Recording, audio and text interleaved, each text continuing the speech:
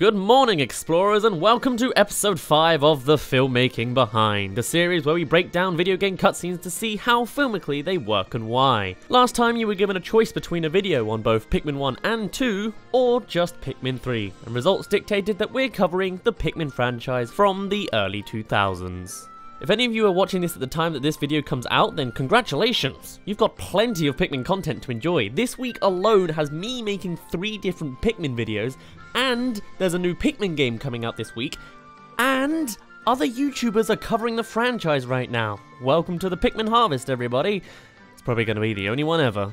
What's up, guys? It's Daz here, but you don't really care. Let's turn back time now, back to the original game released around 16 years ago, and start from there. So the camera begins with a simple pan across the stars, with some futuristic and mysterious music playing in the background, immediately setting up the fact that we're in space. The camera stops in place in preparation for Olimer's appearance right in the center of the frame. He appears in a flash of light, not to tell us that he's some kind of godly character, though maybe there's a theory in there somewhere, but instead to keep up that futuristic feel, as it's just his manner of space travel. It's how things work.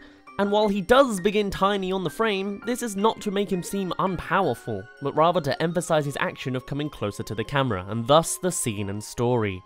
Here we see Olimer casually looking around, painting him as just an ordinary guy, and certainly not someone with villainous intent or anything. We then get a cut to the next shot right as Olimer covers the entire frame. The first frame of the next shot also has the shot completely engulfed by the meteor. I guess you could maybe call this a match cut, as the frame size is the same, but if there's another name for this kind of transition, let me know. I couldn't find a definition myself. Anyway, this meteor is shown to be opposing Olimer, as you can tell by how it's moving away from the camera. Additionally, the music highlights a sense of dread or drama upon its appearance, telling us it's something to be concerned about. Back to Olimer, and we see he's opposing the meteor more now as he moves from right to left, whilst the meteor moves left to right. Collision is imminent.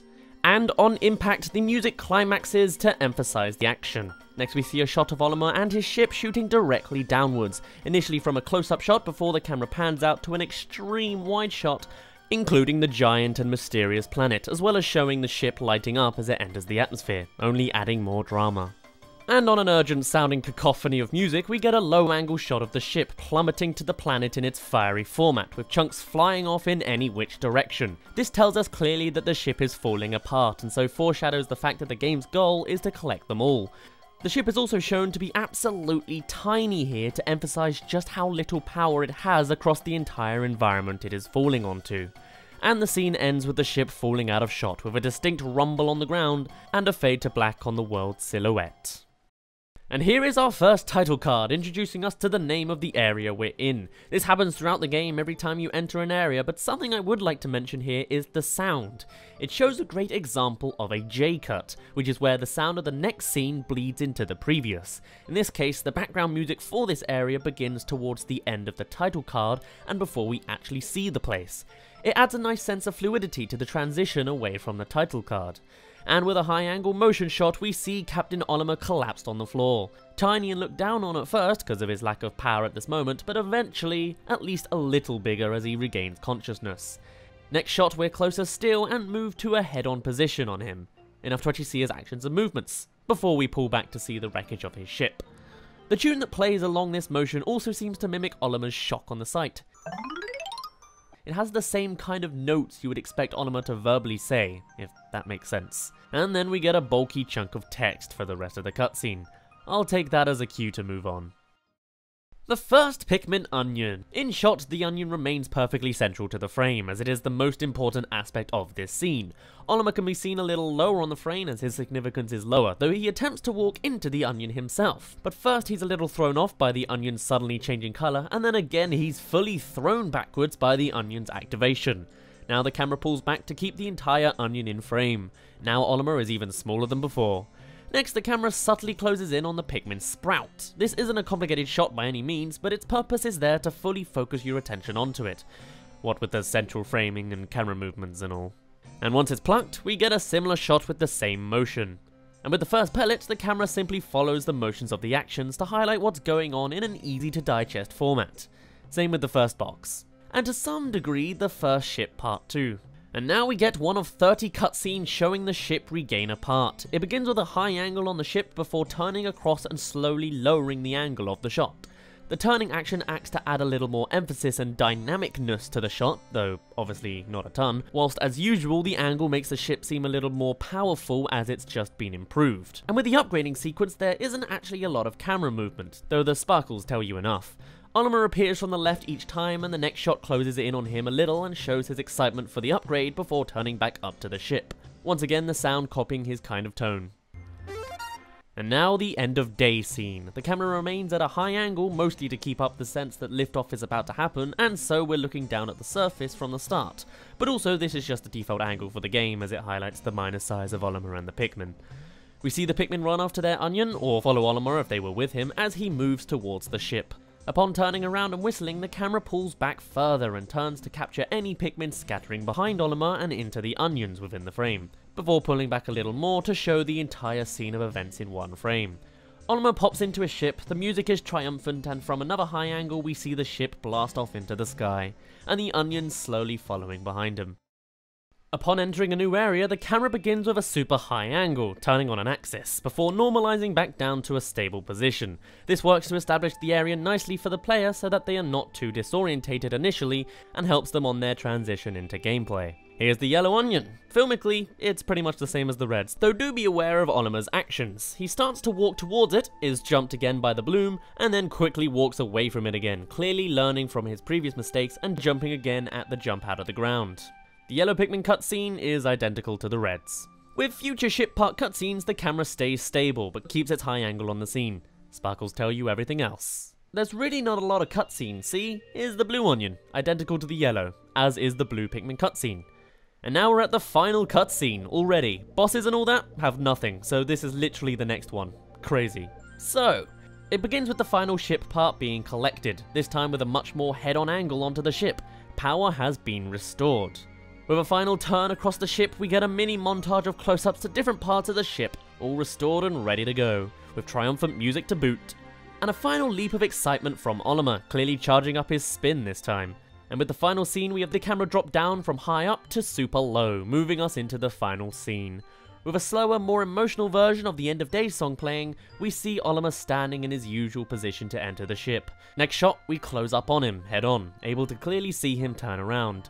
The next shot shows his perspective of the Pikmin standing in a line and turning their heads along with the music somewhat. Olimar waves and the Pikmin kinda wave back. And with a final sigh, Olimar is sucked back into his ship. The camera pulls back to show the motion.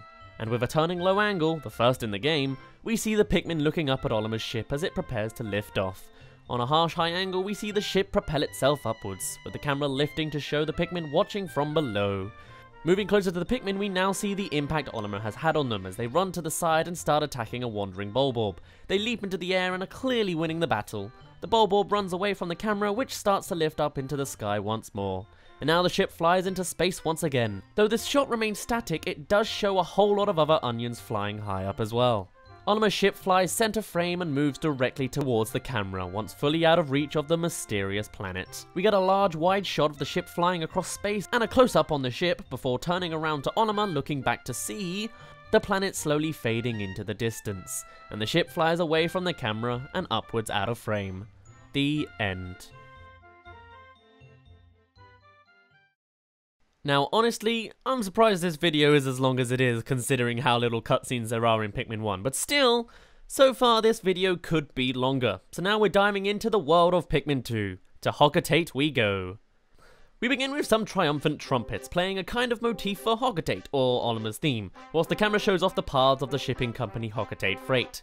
We see their business banner and a brief summary of the story of Pikmin 1. The music is much more interactive with the visuals, and it's all presented in quite a tongue-in-cheek format. For the most part though, it's just pictures. On to the actual cutscene. We see Olimar's ship flying calmly through space with the camera panning to the left as the ship flies past. We get a little close-up of Olimar tapping his fingers on the steering wheel he has. And we get a wide shot of the ship flying away from the camera and onto Hocotate, though we also get to see some neighbouring planets. We then get an establishing shot of Hocotate Freight, telling us the company is a little under right now. Their banner is old and broken, the environment bland and stripped, and papers just flying in the wind. The camera then slides to the right to reveal the ship landing on site onto the scene. Next we get a high angle on the two characters, the President and Louis, one of which looks a little bit concerned. Here we see Olimar hopping out of his ship and immediately greeted by the President and his monologue. At this point the camera stays stable and the only visuals going on is the President's over-the-top actions and Louis' lack thereof. We then see a claw appear in the background, foreshadowing the next act, where in a wide angle we see Olimar's ship taken away from him, with some violins adding drama and a dying trumpet to add that sense of hopelessness.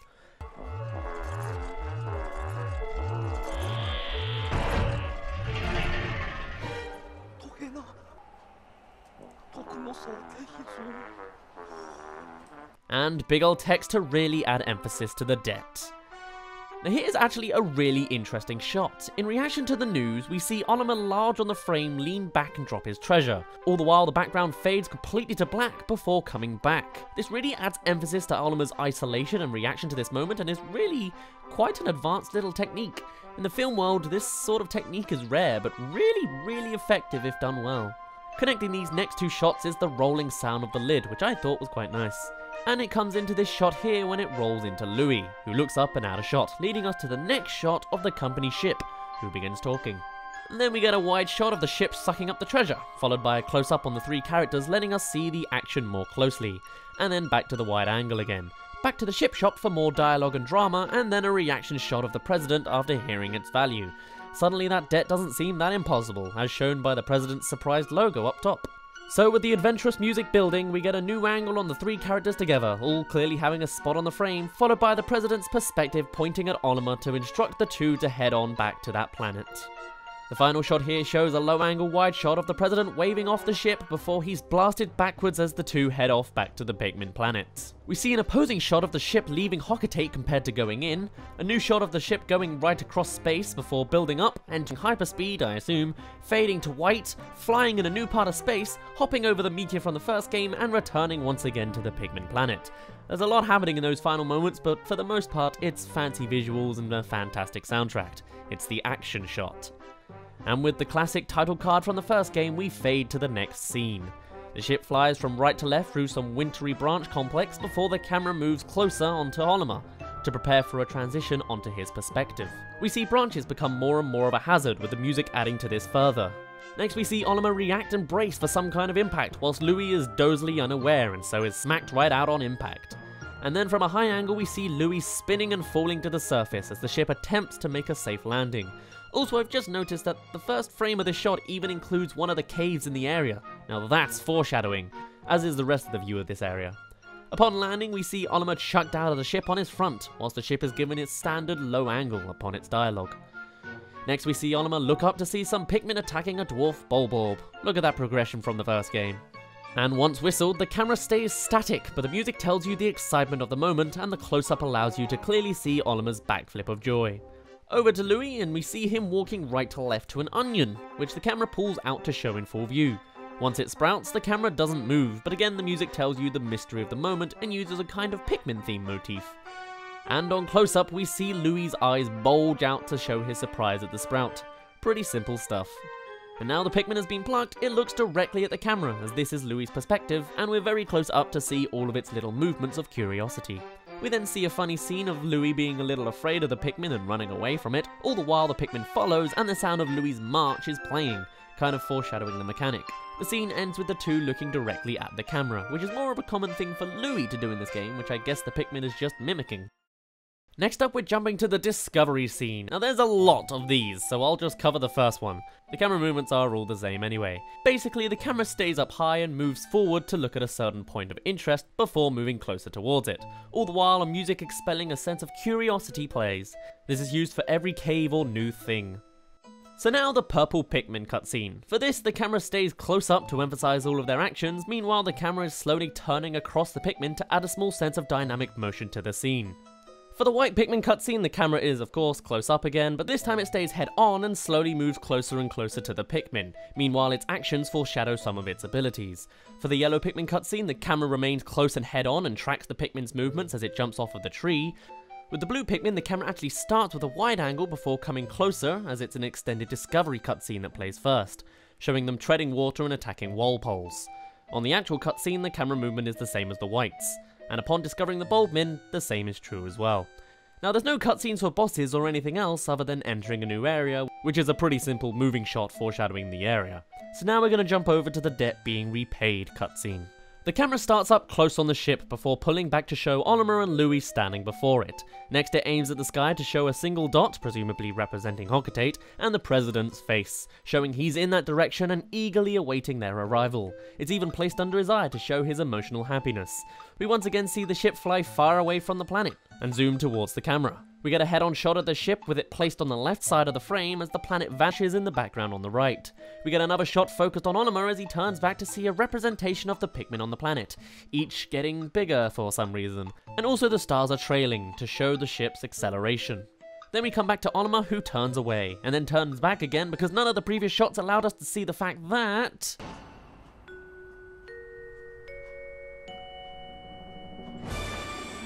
the music of course adding to the missing element in the scene before being taken away on some space journey. And we see a final shot of the Pikmin planet, this time keeping that sense that there's still more to be done.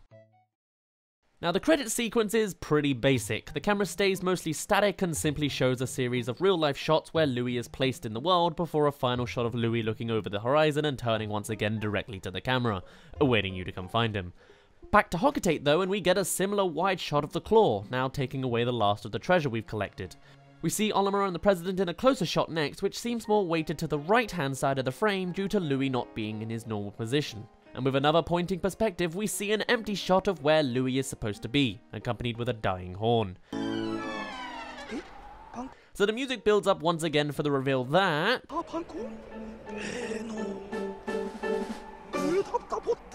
with a lovely close-up of the President's face.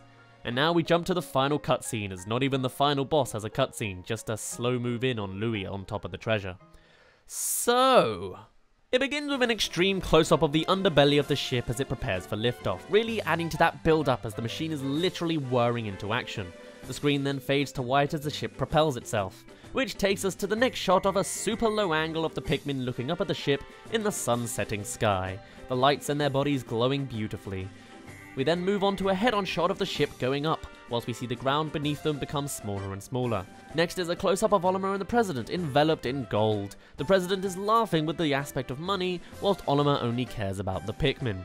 Next we see the ship flying over the surface, with its reflection occasionally appearing in the water. Back to Oliver and we see his eyes bulge in surprise of his view of the surface. Jumping to what he sees, it's revealed that the Pikmin are positively glowing, so brightly it even reflects off of the ship. As the music swells with emotion, we see the Pikmin are all looking up and swaying to and fro in unison. Back to Oliver again, and he turns up in view of the 3 onions following him for a final send-off, sparkles flying everywhere. And with the final triumphant trumpet playing, the ship comes back into shot in preparation for the final stretch, whereby it flies directly upwards as the onions disband high up in the sky. And as we've been seeing throughout the entire time, the ship flies above all else and pushes forward to go directly into the camera, and with a final enveloping shot transition, we see the Pikmin planet in its full glory, slowly pulling away. And with that, I think I've said enough. So I hope you've enjoyed this little analysis of Pikmin 1 and 2's cutscenes, and if you'd like to see more content from me, then check out the cards on screen in a moment. Or if you'd specifically like Pikmin things, check out the links in the description. And if you'd like something more involved in the Filmmaking Behind series, then you're in luck. You get to decide what game we're going to cover next week. So you can vote using the card poll in the top right hand corner of the video if you haven't already. This week your options are a video on Shadow of the Colossus or Monster Hunter. Either way, we're going to be fighting something very, very big with a camera that's very, very small.